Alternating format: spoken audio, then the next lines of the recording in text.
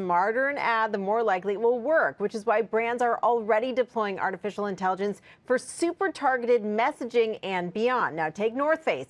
It's using artificial intelligence from IBM's Watson to recommend a jacket for travelers based on what trip they've just booked and when they're going through a conversational interface.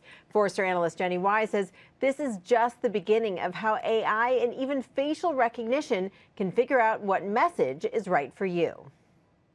What we're going to see are ads and brands and even, complete stadiums, if you will, identify me and automatically tailor to me proactively.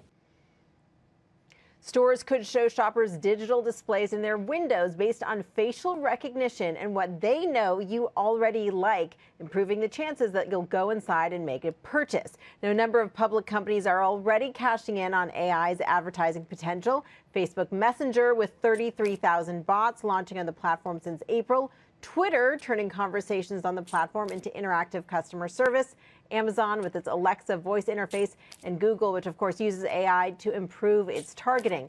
Now, if ads are too targeted, it risks creeping consumers out. So this is something Madison Avenue is going to have to watch very carefully. It could prompt more ad blocking or people amping up their privacy settings.